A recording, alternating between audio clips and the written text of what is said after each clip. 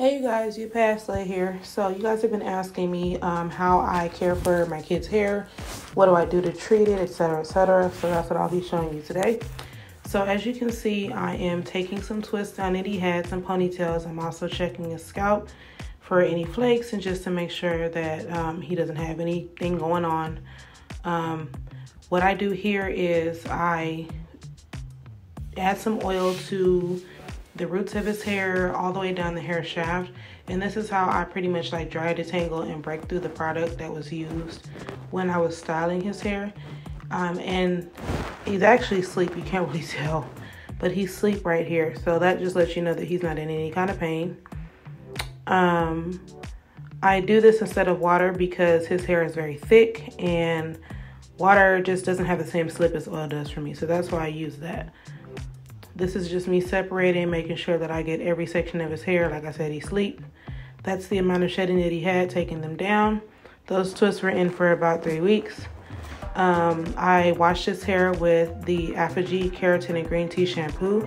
It also doubles as like a clarifying treatment, but it's very moisturizing, so it doesn't dry the hair out, but it does get rid of all the product buildup.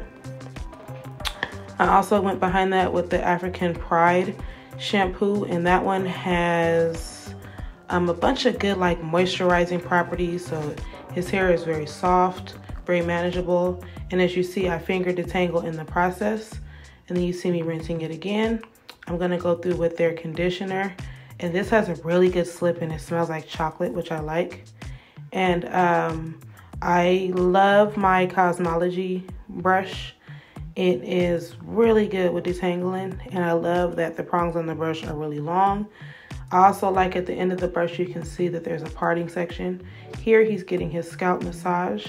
This obviously stimulates the scalp, gets the product all the way through his hair, and then we're going to rinse.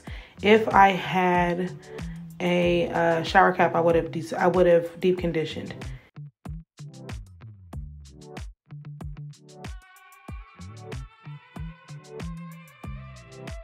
Here, I'm using the two Cantu leave-ins in the old school Haas placenta. I am adding those in, detangling each section and adding product as I go and twisting his hair. To which here, what I'll be doing is I'm gonna put him under the dryer before I actually blow dry his hair out. And I hit his roots with some EL white peony leave-in. And then once he's done, I am gonna hit his hair with the comb attachment. This just blows it out, but the hooded dryer speeds up that blow drying process. It did take him a little while to get used to the dryer. The only time his hair gets blow dried is when he's at work with me. Otherwise, there's no heat on his hair. I usually just twist it up and let it air dry. So that's what we're doing here. We ended up braiding it up later on, but he wore a puff for like a day or two. But that's pretty much it. Oh, and another thing is he definitely got a trim today. This is his first trim since he's been born. But I did notice that as I was twisting his hair up, his ends were breaking. And so I did go ahead and trim. The way they kind of know is like when you do like when you're twisting your hair and you do the little ringlet at the end, if that ringlet breaks off, it's time for a trim. Because further breakage would just make your hair shorter. And that's it. Any questions, leave in the comments.